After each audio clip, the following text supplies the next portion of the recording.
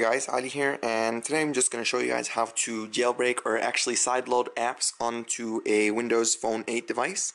I already did a previous video showing how to do it on a Windows Phone 7 device, but here's Windows Phone 8, and I'll be using a Windows 8 PC for the program.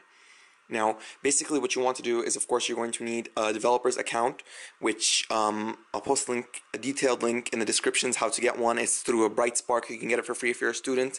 Other than that, tough luck, because it's really difficult to get one. So this is actually the only legal way to do it, and also the only other way.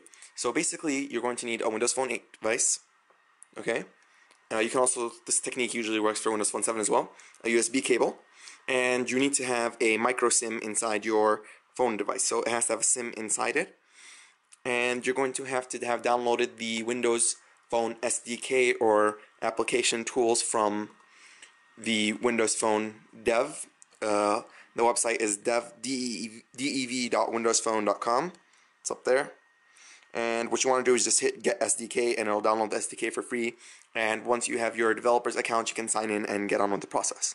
So anyways, after you've done that, you're going to, of course, connect your phone to your computer with the USB cable. If you're running Windows 7 with a Windows Phone 7 device, you're going to need Zune installed. But anyways, the steps are the same. You're going to go to your Start menu, and you're going to just search for registration. The app is called the Windows Phone Developer, right there, Windows Phone Developer Registration Tool. So click on that, and you'll get this app right here, Developer Phone Registration.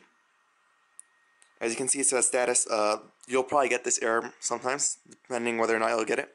You can have status unable to connect to a phone for Windows Phone 7 devices. Make sure Zune software is running and Zune recognizes it. For Windows Phone 8, make sure that the Windows Phone IP over USB transport is running.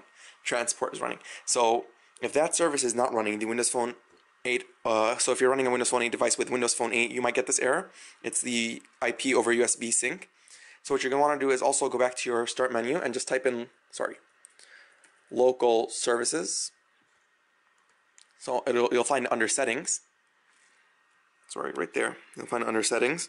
You have view local services right there. So once you view local services, you'll get this little page here. So scroll down all the way until you find something called Windows Phone over IP. Windows Phone. Here you go.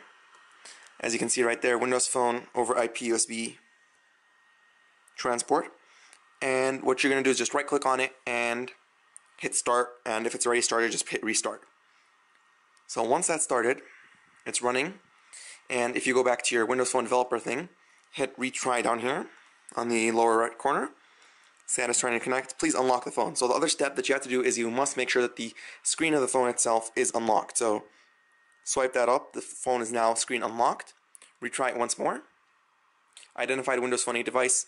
Click register button to unlock the phone. So if I hit register, sorry about the screen flickering from the camera, guys. It's going to ask me to sign in. So I'm going to sign in, and we'll get back to this in 1 second. I just signed in I put in my Windows Phone account and password, and now it says congratulations, you have successfully unlocked your Windows Phone. And what that basically means is now I can sideload apps onto my Windows Phone 8 device legally and for free through this technique. As I mentioned, I'm using my Bright Spark student account. And to sideload apps, you will have to run the application deployment tool. As you can see right there, down to focus, you have application deployment. Once I run that, you're going to have the same thing. You're going to have target is either device and you're going to have to select the XAP file, which is the file used for Windows Phone app format. So you're going to want, instead of, you have all these emulator options, no, you're going to stick with device, and you browse for an XAP you should have downloaded. I don't actually have any right now, so forget that. And you're going to hit deploy, and it will install on your device. But of course, once again, you have to make sure that the device screen is unlocked, or else it won't work. You'll get an error. So make sure the device screen is unlocked, hit deploy, and you'll find it installed in your app menu.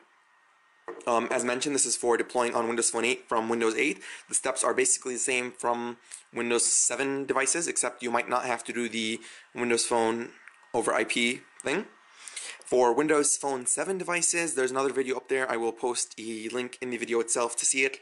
And it's basically the same steps, same exact thing. So really simple, guys. Don't worry about it. The most difficult part is getting the DreamSpark account, which is a bit difficult, but hopefully if you're a student, you shouldn't have any troubles. Thanks for watching. Please comment, like, subscribe, and let me know if you guys need anything else. Thanks.